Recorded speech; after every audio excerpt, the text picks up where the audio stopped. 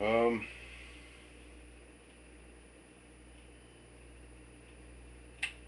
it's a video response to Pyrrho.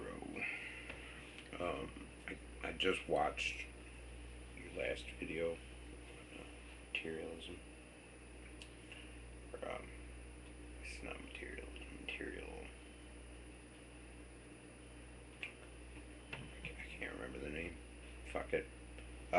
But I made this video to address um, just a concern that came up into my mind about spiritualism, and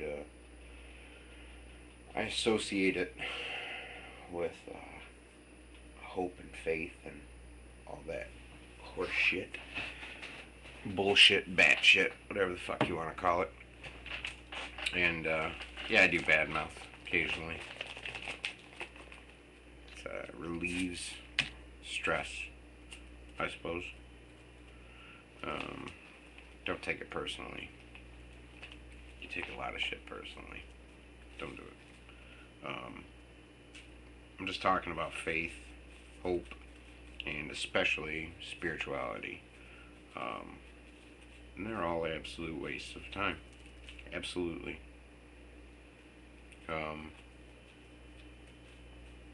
Why? Why do I say that? It's kind of difficult to explain, but I'll try.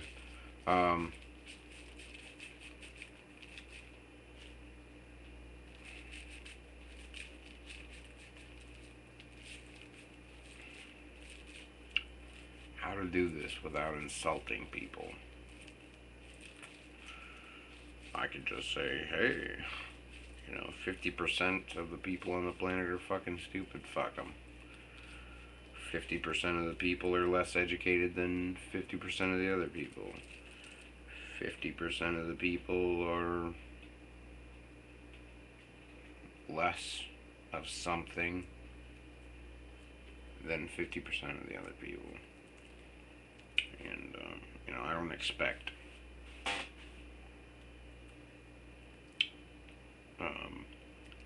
everyone that reads this or hears this or sees this to understand where I'm coming from.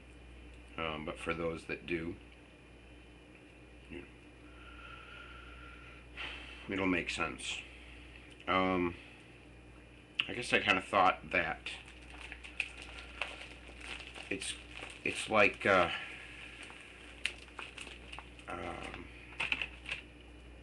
it's like a gradient. What's it called? The curve, like a bell curve. There's another name for it. Essentially a bell curve. And you could look at it like a two-dimensional thing with the x and y, and a measure from 0 to 100 or 200 or whatever. Or you can look at it as core, like I'm at my own core, and there are people closer to that core than me, and then the people that are, less and less and less like me are farther from the core, which I prefer to look at it as that more than a bell curve, because a bell curve, it doesn't say enough. But I really think that we should start as fucking intelligent, stupid humans, as teachers, humans sharing information with one another. I believe that we should start presenting each other with more three-dimensional graphs to represent multi-dimensional concepts, as opposed to linear concepts, 0 to 1, or even two-dimensional concepts like the bell curve.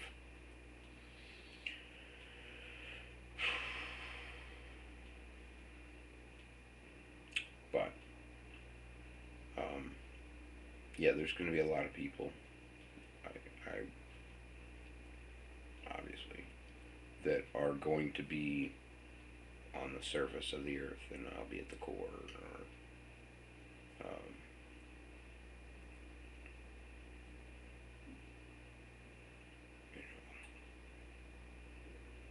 we're all at the center of our own universe, of our own perspective.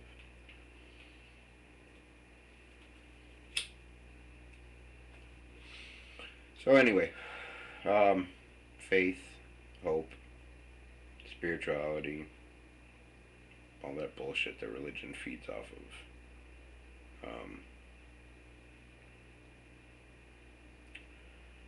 Spirituality.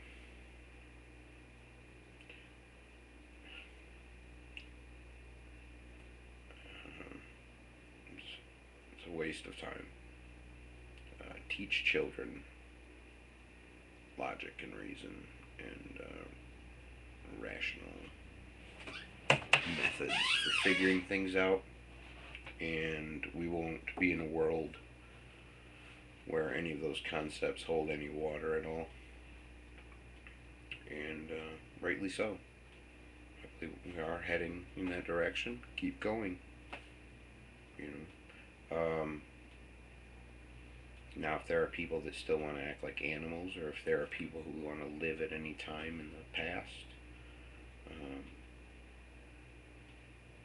and we are animals, obviously, but if there are beings that want to live at any point in time throughout the past, then, I think we just need to, do we need to create little pockets for them to live in? They can dress up and be, I don't know, go out in the field somewhere and swing swords at each other. Do it for reals.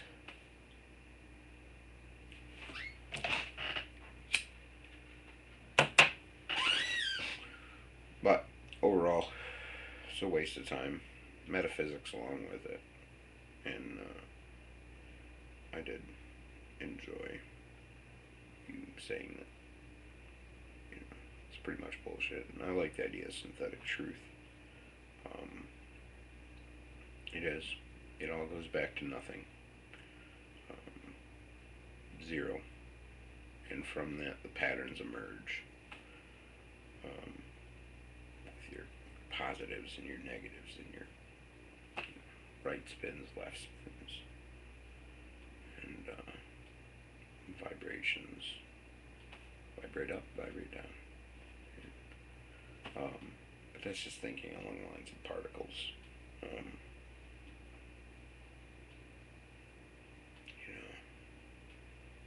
this universe that we live in, as far as material and matter goes,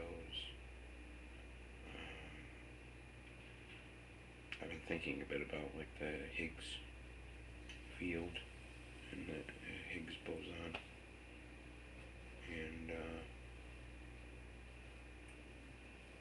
I almost think of it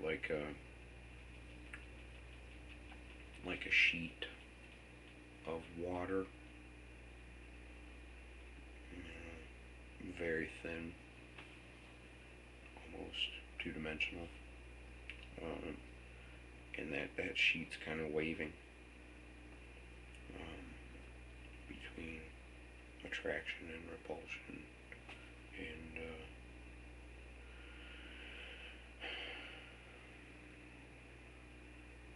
maybe you can imagine like a dark energy being a downward force and gravity being an upward force, and or even material, fiddle material, maybe is almost an upward force where maybe a single drop, like for a particle, for instance, could be a single drop of water that separates itself from the sheet, and then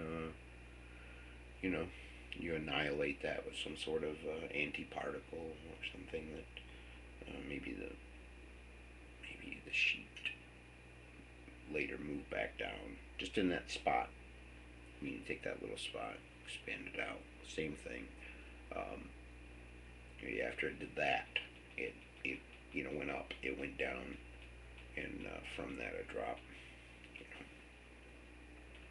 of antiparticle, so particle, antiparticle. And it could happen.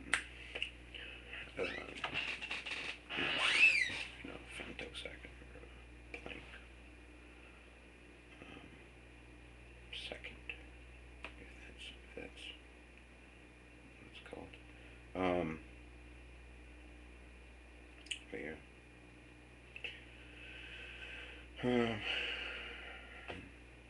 Here we are now. Spiritualism. Look at history. Look at the known. I hate to equate it to something like this, but to bring it back to the sort of curve and the sheet. Excuse me.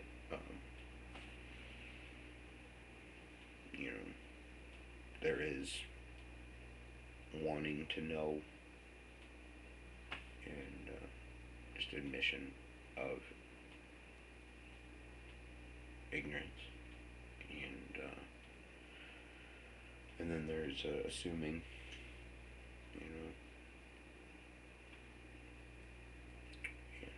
and forming things from the assumption, and just fucking going on almost nothing. It just gets worse and worse. So all that spiritualism and hope and faith and everything, not good. Not good. Sure, maybe it shows up as something in the brain, some electrical activity. Maybe there's a certain amount of chemicals, serotonin, I would think, oxytocin. Yeah. Maybe dopamine.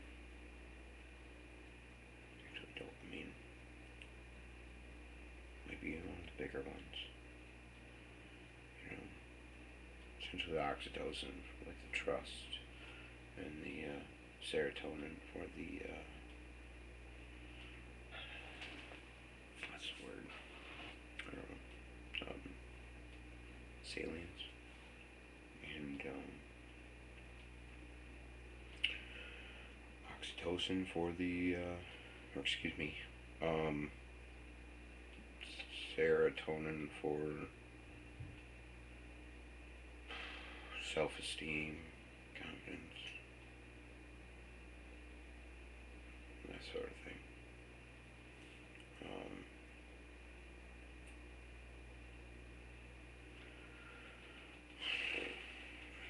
Forget you don't even need really the quantum stuff. I mean, if you really wanted to, yeah.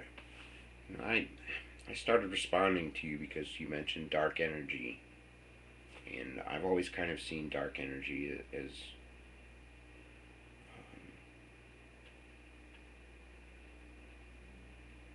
like anti-gravity, anti-mass. I don't know how to put it. I don't know the words. But yeah, it's the expansion. That's what's causing the expansion. Yeah, there appears to be 70%. It appears to make up 70% of the universe. Whereas dark matter appears to make up 29%. And then like I don't know the ratios exactly. I've heard so many different cosmologists and physicists and people use different comparisons. But I mean, this stuff, as far as the universe goes,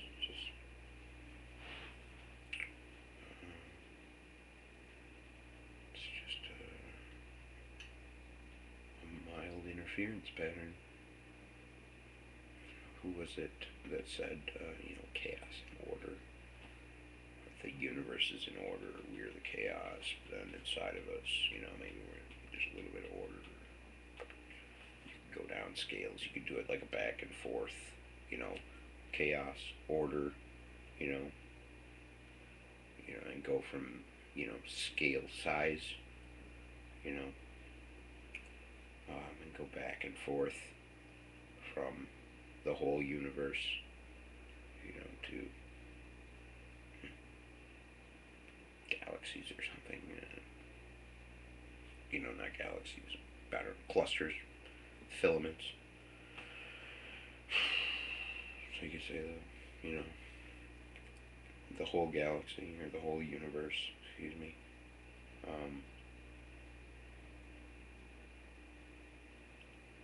Is one or the other. I don't know. That seems like always chaos and order. No. And yeah.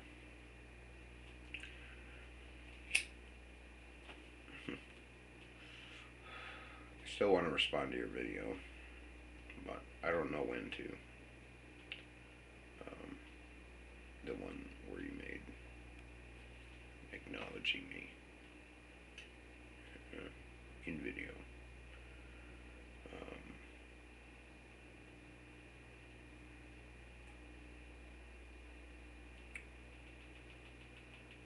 Thought about it though. I enjoyed you talking to Infode more than I enjoyed your response to me because I felt like obliged. And I don't like that. I don't like to feel like I have to do something. That's why I didn't like school. I just want to be free. As free as I can possibly be. And no modern definition of freedom comes anywhere close to the kind of free that I think about when I think free. A good comparison would just be being a wild animal. But, free thinking, I'm glad that's become popular recently. But it's hard to it's hard to really be free in this universe where everything is predetermined by the past. The patterns. You mentioned fractals. Yeah. And regression.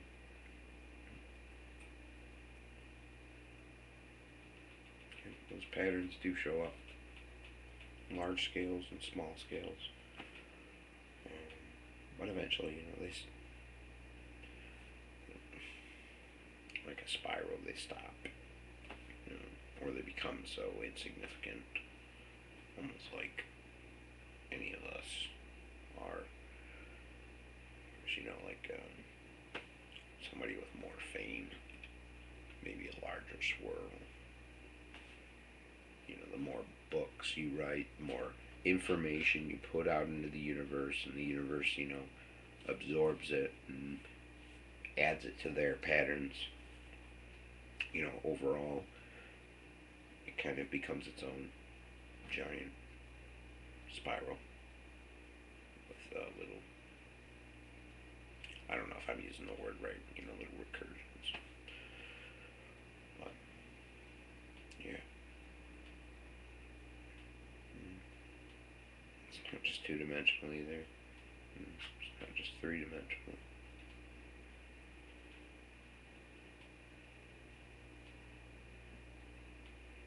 So, alright. 20-minute video. See ya.